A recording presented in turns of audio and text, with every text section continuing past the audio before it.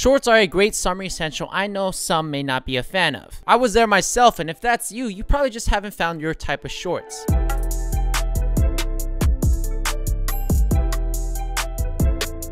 There are athletic shorts, sweat shorts, cargo shorts, technical shorts, basketball shorts, and chino shorts. Probably more out there that I missed. And you gotta give them all a shot to see what you like, because you can't say that you don't like a certain cuisine after just having one dish, right? I personally am on the athletic, technical, and sweats train. Those are just my jam, as it suits my lifestyle of enjoying hiking, training, skating, and living in New York City where I have to walk everywhere in 95-degree heat. So I prefer having shorts cut above the knees, not too tight unless it's for training, because that'll just get too hot, and preferably has some zipper pockets as well. You may be on the Adam Sandler type beats, or you may be a frat dude who likes wearing boat shoes as well, or you may be the one pair of shorts dude because you live in a high precipitation area. And that's what fashion should be, based on your lifestyle. So the question of the day is, what pair of sneakers goes best with shorts? I really think you can get away with any type of sneakers, so just go with whatever you like, because it isn't personal style if it isn't personal. And for me personally, I don't like wearing high top sneakers because I think it looks weird on me proportionally. I am a shorter dude, and it just look kind of weird to me. Some people can't pull it off that are short, but crew socks, I think most guys can pull it off. It definitely suits the vibe, and it's going to add some extra color, fabric, or a pattern to your fits, and that's totally up to you. If you don't like crew socks, you can always opt out for the no-show sock. But really, you can go for any shoes. Dress shoes actually look really good with shorts as well. Runners and Vans so happen to be my favorite though. Hopefully you found your pair of shorts and sneakers, so as we put the fit together,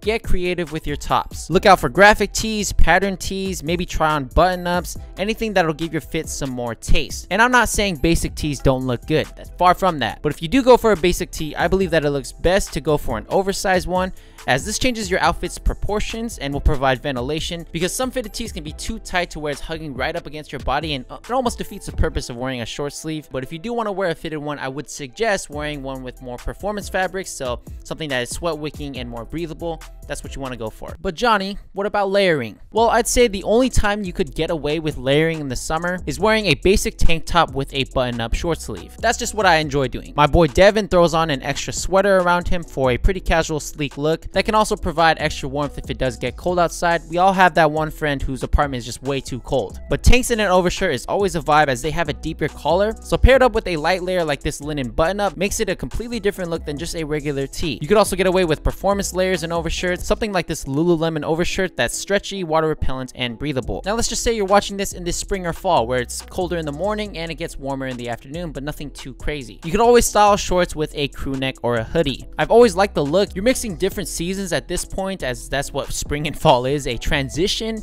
You could also layer with overshirts and light jackets. That's always a good look as well. You'll never know what you like until you try it yourself. Now that you've got a full fit, this is where you want to throw on your accessories. Now, summer in general just isn't my favorite season for fashion for obvious reasons. It's a lot hotter, there's less layering, so accessories are almost required to give your fit some more depth. So here's a plain fit: shirts, shorts, and sneakers. Pretty basic, but once you throw on some accessories, it's a vibe. Now I think the best accessory to pair with shorts is definitely the cap.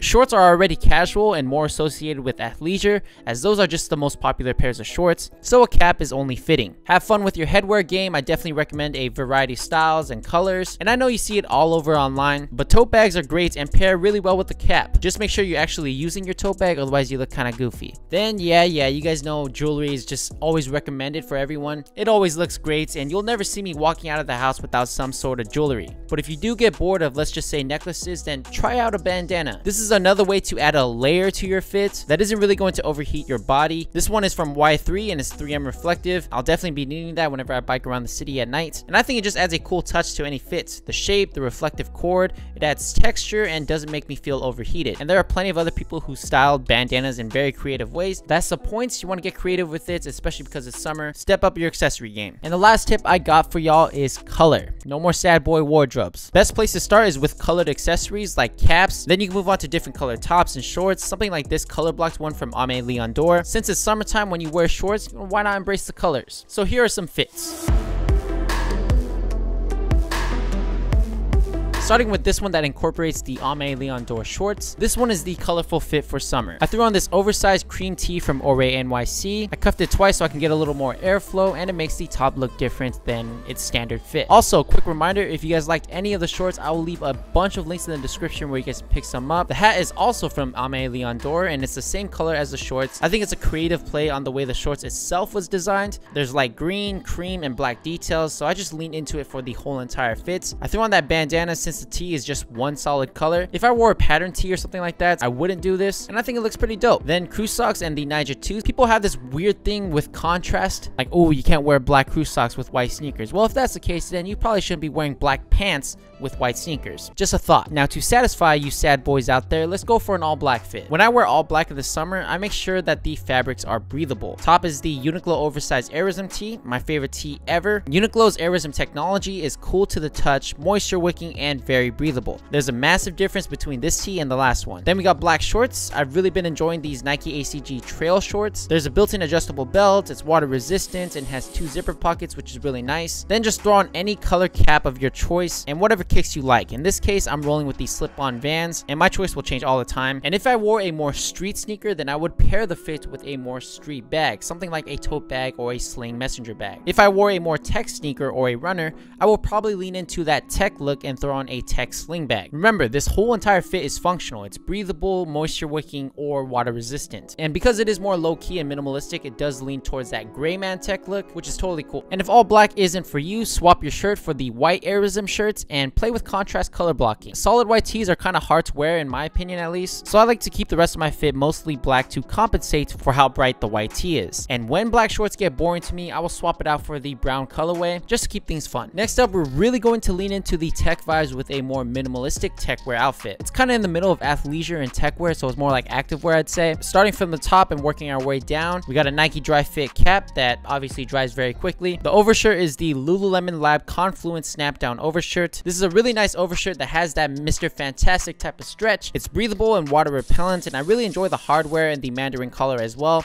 It's a clean, minimal shirt. I got a Lululemon tank underneath that's also sweat wicking, 3M reflective, and has anti-sting technology, so that just means more wears, less washes, longer lasting. The shorts are going to be the same as the last fits, only I'm throwing compression pants, aka leggings for dudes, and the kicks are the Element 55 runners that I still really like. Oh yeah, and I also threw on a messenger bag that uses Uniqlo's BlockTech technology, making it waterproof, keeps your goods safe. I also have the light gray version as well, which looks pretty awesome, and yeah, this is a hybrid of more athleisure, activewear, and tech wear. This mainly focuses on the performance, not the aesthetic, so it's not full tech ninja. And the last fit is a fit I think most people will enjoy. We've got on the Nike ACG cargo shorts. Think of these as the trail shorts from earlier, just with a lot more premium materials and has cargo pockets. The water repellency is also way better. Then I threw on the Air Force Ones in the Mantra colorway. With Air Force Ones, I think it's worth it to spend that extra 20 bucks so you can get the craft model, which uses a lot more premium materials. And this one in particular has a cream hue with that pop of orange. Very beautiful, so I threw on some cream socks as well. Anyways, I know a lot of these fits incorporate Nike sneakers, so feel free to branch off into Adidas sneakers or something like the New Balance 327s. I really dig those sneakers. I could easily replace this fit with the Yeezy Power Phases. Remember when those were hyped? And I still think it looks quite nice. I made sure to bunch up the socks a little bit, as I think it looks better and more casual than if it's super tight up against your leg. We got a tank top with an APC necklace and the Uniqlo Jersey work shirt jacket. I made sure it was cuffed, really digging that.